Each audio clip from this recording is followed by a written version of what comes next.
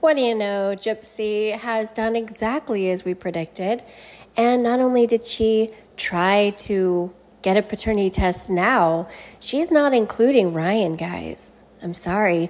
All the people on YouTube talking about her paternity test, well, I knew there was something to this, so I dug a little deeper.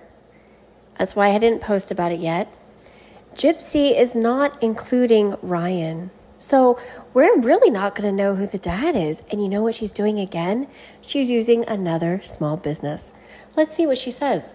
The paternity test is expected to be done this week. Oh, good. So she's got a couple days left. Anderson will not be involved. Ryan's DNA will not be included or provided. Blanchard will only need Urker's DNA. Nope. I'm sorry, Gyp. You do need Ryan's DNA because you're going through a legal divorce with Ryan. Ryan is the one you married and left after only 3 months, but he got you out of prison, right? And got you on probation. He paid for you when you were in prison, gave you all that money to help you get through it. And then you left him high and dry with the dog, which you only had for a couple days. And now you were out here telling Ryan that there's no need for him to be part of the paternity test. Why? Because you think so? Well, the state doesn't agree. The state requires a divorce where both parents provide DNA. And Ken is not the one you married, Gyp. You could have married Ken, but you married Ryan instead. We all know why you did. But Ken is not the one you're divorcing. So Ken is the one whose DNA is not needed at this time. It's Ryan's DNA that's needed and your DNA that's needed. Now, why is she trying to control this situation? Well, the reason is the court is a non-biased party. So they're going to basically, typically in a divorce, they're going to pick a paternity test where Ryan can't manipulate it, Gypsy can't manipulate it, and it's cut and dry, it's foolproof, and we know for sure who the dad is. So Ryan would supply his hair or saliva DNA. Gypsy would do the same. And then they would say, okay, Ryan, you're the dad or you're not the dad. And then the divorce would decide if Ryan is the dad, what his parenting schedule would be. There would be court trial on that or proceedings for that. And also custody and child support. So Gypsy might be required to pay Ryan child support for the days the child is with him. So there's a lot of decisions that would need to be made. Why is Gypsy so afraid of losing control of where this test is done? Remember, she said she didn't want to do a test until the baby was born. But you know what? You know why she's doing this all of a sudden? Because she probably found a business who is going to do a paternity test and not include Ryan. As we can see here, she says, Ryan, Anderson's DNA is not needed. Anderson, which is Ryan, will not be involved. Well, Ryan Anderson, how do you feel about this? I mean, you have legal rights, and your little lady that you used to have over here is saying, you don't need to be included, Ryan. Actually, Ken is the one who doesn't need to be included.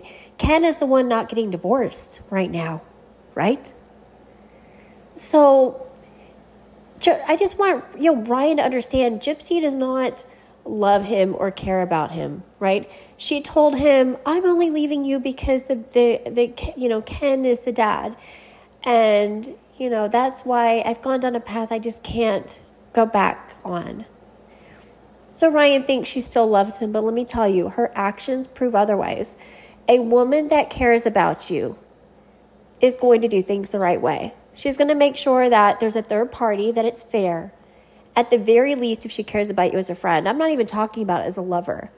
If a woman cares about you as a human being and as a friend, even as just a person, she's going to make sure that there's a third party non-biased, that you both put your DNA in, and there's no drama. You both find out who the dad is, if you're the dad or not, and then you go from there. But Ryan, she doesn't respect you at all.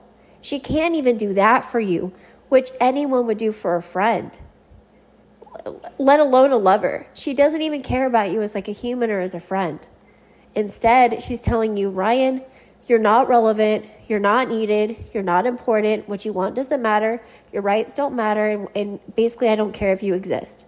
That's what she's basically saying. If a man sees all this and still believes that a woman cares about him, they can't be helped because they are not looking at logic. They've just been manipulated and brainwashed to a point that their brain doesn't work anymore. Ryan, don't let this happen. Push the court to protect your rights and to protect your control. You're not hopeless in this situation.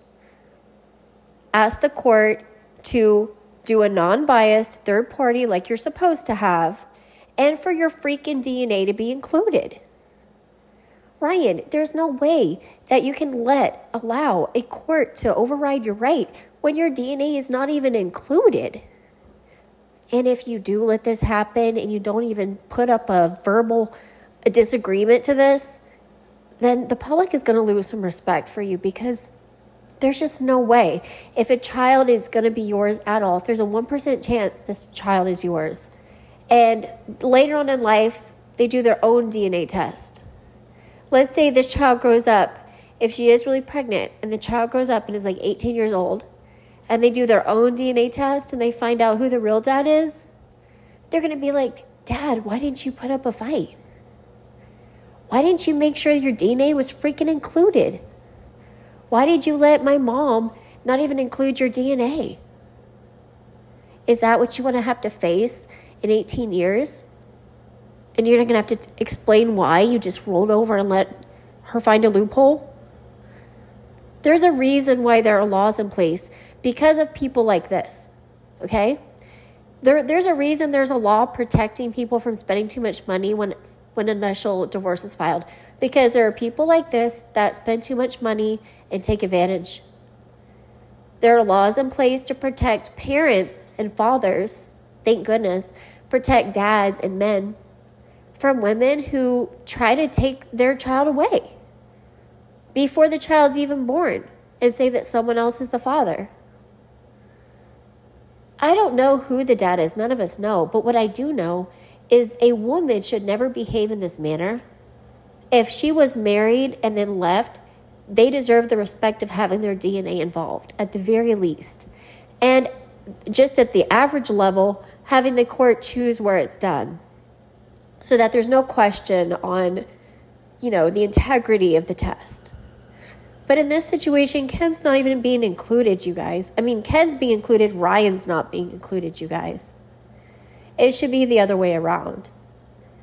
Like, please send your thoughts to Ryan and encourage him and remind him that he has rights and that he deserves for his DNA to be included in the freaking test. I mean, my gosh, it's just common sense. But there's a reason why laws are put in place because of women like this that say, I don't care that the child might possibly be yours. Your DNA is not necessary. That is why the law is in place, because of this exact scenario, Ryan. So do us a favor and talk to your attorney, and let's get a DNA test with your hair in it.